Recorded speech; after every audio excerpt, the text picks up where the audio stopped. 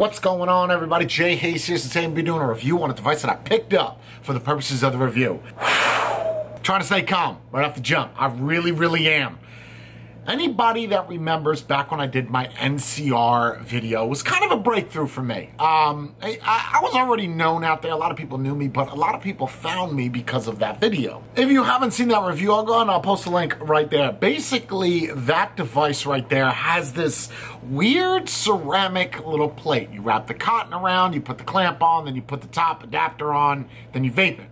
The only problem I had was, well, it tasted like shitholes. That's exactly what it tasted like. And then there was another one that came out, but I can't find what it was that came out after the NCR. But now we're here again. Okay, listen. Before I go ripping Joyetech's limbs off of their body, okay, if you look up how these are made, the little ceramic dishes, it's the same thing that's in this, that the same thing is in the NCR. These use aluminum nitride. Listen, I'm not sitting here saying I'm some type of vapologist or I'm some kind of guy that does science experiments. I think I am a guy that does experiments, though. I don't think I fall in the field of science, just more of a I don't give a shit attitude. But the problem I have with this, and in order for me to even enjoy this, I have to at least know what we got going on. I have to know how something is made. I know how Kanthal is made, that's what I use. I also know how nichrome is made. I also know how chromium is made. I've done my research. I like to think that I'm smarter than what I really am. It makes me feel better at night when I'm laying down like, oh shit, I got smart today. That just makes me feel better. What makes me feel like shit is when I'm presented with the same shit that we used not even but 6 months ago, 7 months ago. The funny thing is I found an article on Vaping 360 where they talk about how bad the NCR is, and then they pulled it and told nobody to buy it. For some reason, that's listed as December 1st, but my review wasn't until January 12th. And there wasn't a lot of people that were talking about that, plus a lot of reviewers didn't do it. However, this is a different story with this guy. A lot of people are doing reviews on this and they're ignoring the fact of what is on the inside. I feel that is our responsibility as reviewers to let the public know about shit like this that's coming out. I am gonna flip it. Let me show you everything that's inside of the box. I could tell you already that this is not going to end well. Like, you could just skip forward the whole part. I never tell people that. Just skip forward. I don't even know if I want to fucking bring it down. I don't know, man. I don't know. I guess I have to because I want to show you what's inside the box. I guess it wouldn't be complete if I didn't do that. All I'm going to tell you is just be prepared for what's going to happen on the top. It is raining outside, but if something is so fucking ridiculous and so stupid, then of course I'm going to go outside and destroy it. I don't give a shit if it's snowing. I've never in my vaping career wanted to avoid going down and coming back up. The shit that I do for you guys. So without further ado, let's flip it. Riftcore Duo. I've been wanting to do a review on this for a long time. On the top and on the bottom, absolutely nothing. On the side, you have all their social media. Joyetech is a very well-known company. I'm not quite sure why they would venture into this realm. Maybe because they realize that the competition that they have, Smoke, iJoy, is devouring them out of the market, so they have to make something that's unique to where people are going to want to buy it. Not today, Charlie Brown. For your scratch and sniff, this is going to be lung flavor and scented, because that's exactly what you're going to taste when you vape on this. On the back side, all the information. Let's just cut the bullshit. None of this even matters. It doesn't matter if it said that it included a $100 bill. What's your mouth worth? Keep out of reach of children. Should say keep out of the reach of people. Warranty card. You're going to need that. And the warning card. RFC heater. You know, if something was supposed to be safe, right? Like if, let's just say that they're labeling this as safe, like they are. Why is it so difficult to find any kind of information about this on their website? If If you know you have something that works well or there's no problems with it, wouldn't you publicize that? I feel like you hiding something, there's a reason for it. No one hides something because, usually hide the truth because that's gonna hurt people's feelings. But people are gonna buy this and they expect you to be honest with them. God, this makes me so fucking irritated. Oh my God, dude. Open up the fucking box. Joyetech, shame on you, man. Fucking shame on you. You should be ashamed of yourself. That's assuming that the insides of this is exactly like the NCR, which I'm pretty sure it is. It's very difficult to find the schematics or what the makeup is of those chips that is inside. They label it as ceramic, but how was it made? Was it just poured into a block and cut? Or was there certain metals, aluminum nitride, that was used to make this work? Which one is it? I get mad with this shit. This is the shit that it's not about being a piece of shit. It's not about, you know, being a hoopty or shangadi. It's about keeping it real, being honest with the people. Joyetech is typically known to make solid products. I know some people hate their shit, but, you know, you have to give them that. So let's, what the fuck is this? A pair of tweezers? Why would you include a set of tweezers? Stupid. Warranty card. You're gonna need that because I feel like you're gonna do the same shit with this that I'm gonna do with it. Riftcore Duo Quick Start. Let's see what they label in here. I guarantee you they don't talk about the material of what they're using to heat up. RFC. Joyetech's got the money. You know, Joyetech has got the money to where they could say, let's hire some third-party company, have them forge documents. Am I claiming forgery? Yeah, I am. I actually am. Because I feel that if you're going to, it makes me so angry. What's inside the fucking box? A life insurance card? And the sad thing is there's other reviewers that have done this and they didn't do this research. Maybe if they weren't so fucking jaded with the $300 or $400 or however much money that they got to do the review and bump the queue or whatever the case may be, they could have looked at, oh, let me look at the health defects of this fucked up trash. No. Oh, you're giving me money. Let me just do a review on it, even though it lights your hair on fire. That makes sense. Okay, well, I hope that helps you sleep better at night, because it doesn't for me. So you get some stupid fucking emblem on the inside there, some O-rings, some screws, an Allen key, a glass, and then another package that's got cotton. Then you get these little cockroach slivers of cotton, which you're gonna need. I'm not gonna use this. Notice how this is a different color than this? Guys, consistency is key here, right? Like, you can see that this is much whiter than this cotton over here. Let's see what this warning card says. At least give me the proper fucking warning. Give me something. A lot of what they're using, this whole RFC heater, ceramic plates, sounds like they took things from the NCR, swapped it around, and did exactly the same shit. Self-clean. How cool is that? You know something is nice when you don't even have to bother. What would you do if, you know, you leave for work one day, your house is a mess, you come back home and it's totally clean?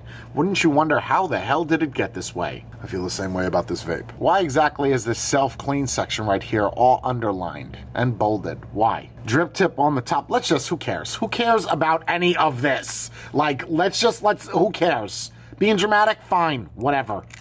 Like, who cares? Okay, great. This does something shit. You flip it open. Maybe you don't. Slides, cool, nice, great. Glass, nice. And then there you go.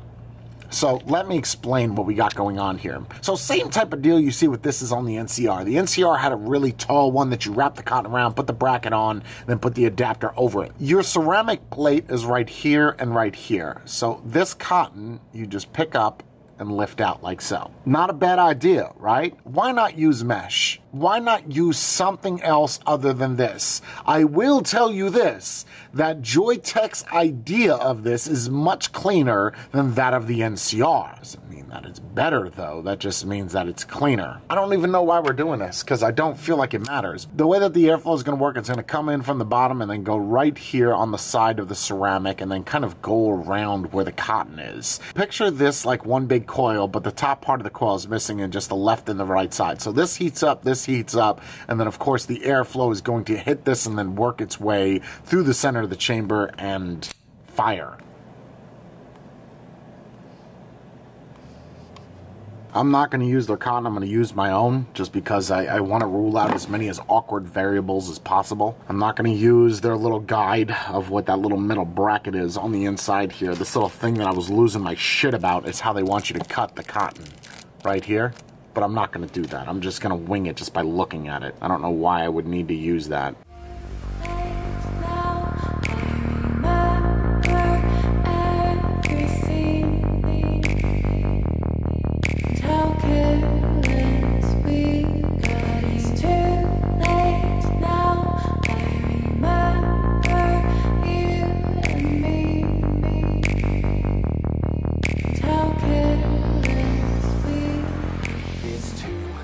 Put the top part on. I don't know if you guys remember on the original NCR, the problem I had was the deck got extremely hot. Same type of thing now. There's an arrow up here, just flip that open and then fill it up. So we're gonna try to use this. Because the other one was a dripper, this one is a tank. I'm not gonna put too much juice in it, just like that.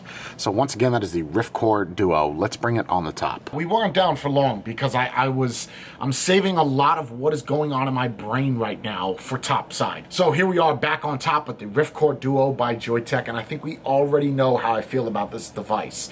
Let me show you some vapor production. I don't know why I'm going to do this, but I'm gonna do it. 44.5 on a 0.27.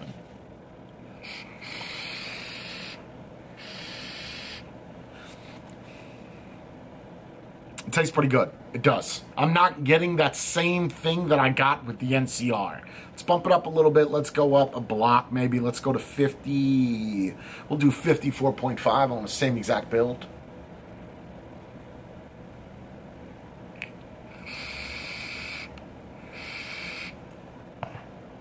Okay. All right. Getting a lot of flavor. I am. I'm not going to deny that. On Joyetech's website, they list that this was tested and made in America. However, when they list the MSDS test, this is all on their website. Now, they may take it down after this video, but it's there. And then on the bottom of that test is a Chinese phone number. And then your graph, you're saying is from France. Which one is it? I mean, we have to pick an option here because you got 3 different shits going on. You made it and it was designed in the United States by who? Who designed it and who made it? Don't give me that bullshit that Joyetech made it. Don't. I'm not hearing that. Not at all. Nope. So let's just say that they did, right? Why would they hide all the information about the metals that are on the inside of it? Listen, I got people busting their ass right now trying to find out the chemical makeup of what is inside. Some people may look at this and say it's not a big deal, it just vapes good, I don't give a shit. You won't be saying that when you have a fucking sore on the inside of your mouth because this company, who has a headquarters in the United States, is putting this shit out without any kind of repercussions whatsoever. Don't say something is made here if it's not made here. Why is your test, when it was tested in America, on the bottom of that same spreadsheet, same document, it has a Chinese phone number on it? Why would that be there? What concerns me more than anything, let's just say that this is safe. This has been tested.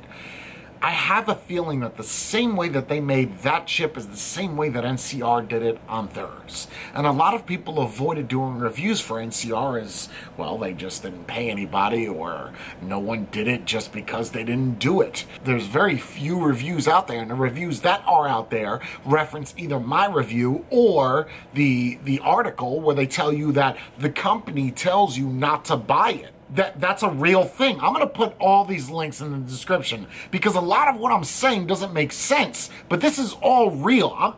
You can't make this shit up. I'm not going to deny that this doesn't have good flavor. There's no way am I going to deny that. I put my own cotton in there. We got no leaking. It's working perfectly fine. I'm really nervous about what is on the inside of this. Let's look at the track record, right? Other companies aside from Altus and NCR have made other types of heating blocks. Someone had mentioned this in the NCR video in the comments that there was another device that was made that has kind of the same deal where it's a chip that heats up. That flopped as well. It was actually a big company. Oh my God. Oh my God, I gotta pull up the video. I gotta pull it up. Oh my God, what was it? Was it SIG? I think it was SIG. They tried to push it to be popular before the NCR and they didn't do so. SIG Vexus. And I do believe that they tried to use the same chip that they used in the Altas, but that failed. We see this time and time again where companies are coming out with things, but SIG, pretty big company, didn't do it right. They didn't market it right, or they didn't, I don't, whether there was a lot of complaints, I'm not sure. But now we're here with Joyetech doing the same thing. We're assuming that this is ceramic. Ceramic itself is not conductive, so it shouldn't be heating up unless you have something inside of it. Think about like other devices that has a ceramic style oven and then you have coils to it to get the ceramic hot to bake whatever is inside of it. It's the same thing. If this is ceramic, right? You have to have something coating it on the inside of it to get it to heat up. I'm just gonna put this to you in the nicest of ways. I do not think that anybody should vape on this. There's gonna be people that are gonna say it's okay. There's gonna be people that are gonna say it's bad. But my recommendation, as me as a reviewer, as me as who I am, I will highly advise, it would behoove you to not use this device. Use something where you know what's inside. Canthal.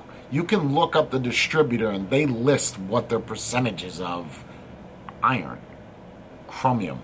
They list all that inside the ingredients. Svendic does the same thing. There's plenty of companies that don't worry about what's on the inside. This is the type of shit that gives us a bad name as a vape community. This is to Joyetech. I think Joyetech needs to put out a piece of paper that says what is on the inside of this instead of just making people go on a wild goose chase trying to figure out where the hell it's flying. Got your Labrador out there trying to chase the duck. Duck falls out of the sky. Labrador goes in, sinks in the mud. All this nonsense to figure out where in the hell all the stuff is coming from on the inside of this chip. I don't approve of this. I don't think it's a good idea. But if something's not broke, don't fix it. What I really want to do is take the ceramic or those blocks, whatever they're made out of, and bring them to a lab and have them break that down to tell me what is on the inside of that. And before you argue in the comments and say, oh, well, there's worse things that we could be vaping on. Yeah, no, that's not a good argument. I'm not even gonna rate this because I think it's a piece of shit. And I know there's plenty of people out there that already bought this. Sure there is, absolutely. And there's plenty of reviewers that say it's great. They're not sure how it works or what it does, but it's great. That's cool. What we're looking at right now is Joyetech's website for the Riftcore Duo. Let's take a look at Joyetech's website. Scroll down, Riftcore Duo. Keep scrolling down. A lot of hidden information about this.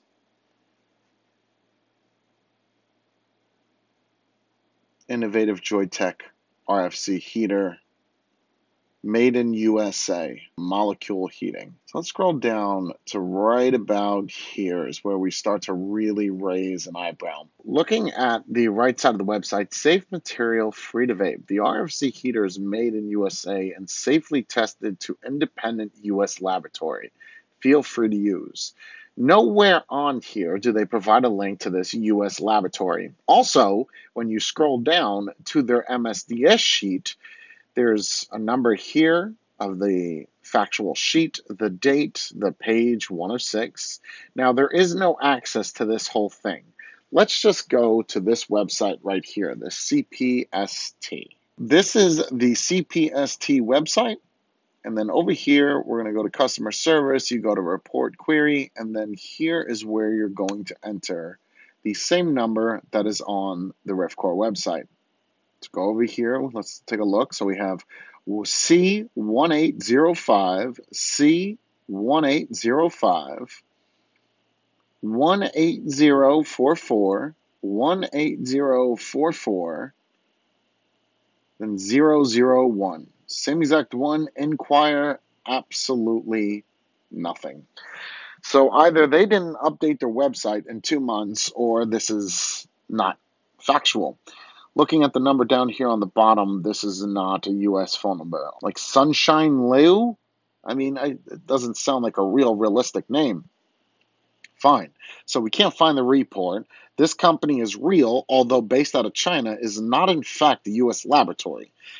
One more thing to mention is right here, Riftcore Duo emission test, you have France and for standard. Now you see that there's no recommendations. Let's click that. So and AFNOR, unless they spelled it wrong, but you click this,